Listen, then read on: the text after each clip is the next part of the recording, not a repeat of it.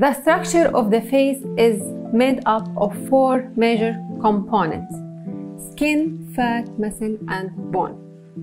The loss of volume in this substance contributes to symptoms of aging, such as wrinkles, smile line, and a change in the size of the cheeks and lips. As the elasticity of the skin decreases and the contraction of the face muscle increases, the skin and the face become sagging. We all have an idea about the dermal filler, as it is a medical procedure can help reduce these wrinkles, restore lost volume, and give us a younger appearance. With age, even faces that were previously considered symmetrical tend to deviate from the golden ratio.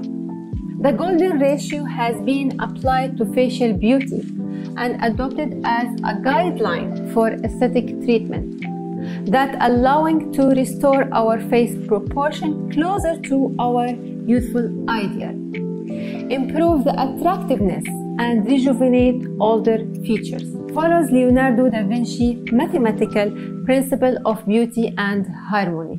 With time, our perception of beauty has changed. People were preferring the round face, full cheeks, large lips, and asking for smile line disappearing. This has changed with time. They become aware and the natural beauty is becoming more desirable. But unfortunately, these days what we consider beautiful and attractive is greatly influenced by the media. Before the advent of social media, magazines and movies were giving people an idea about beauty. With the spread of social media, celebrities are being watched all the time. That creates a distorted perception, and they can also act as their role models. The problem is, this may affect their self-confidence. We have to remember, every person has its own and unique beauty, and the filler invented to correct and adjust the contour of the face, not to change our shape.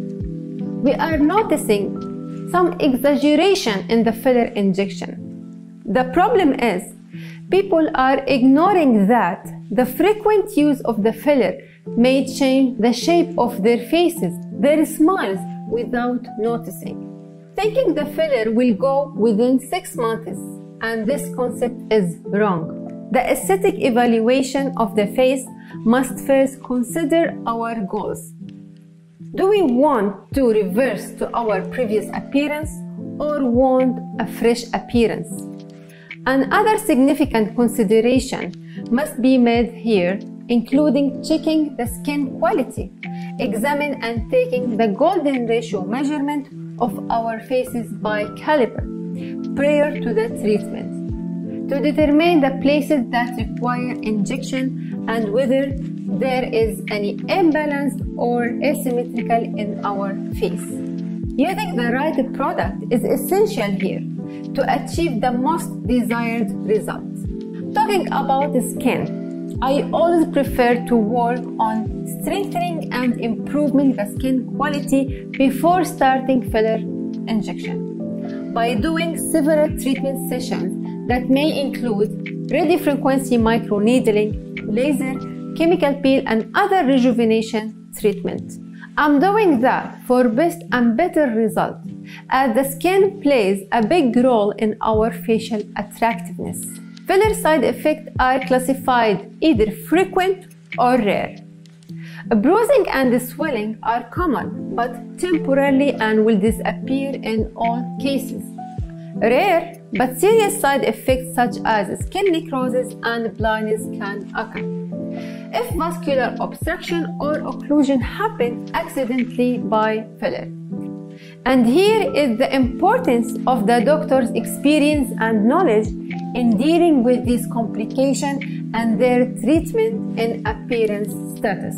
These problems can be prevented by using an ultrasound technology used to examine the injection site, which aids in facial arterial mapping to avoid vascular occlusion.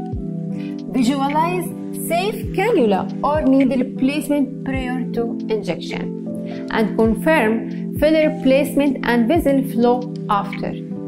In case of vascular occlusion, also can help to allocate the occluded vessels and dissolve the filler. I believe the ultrasound will be breakthrough and an essential tool in cosmetic world.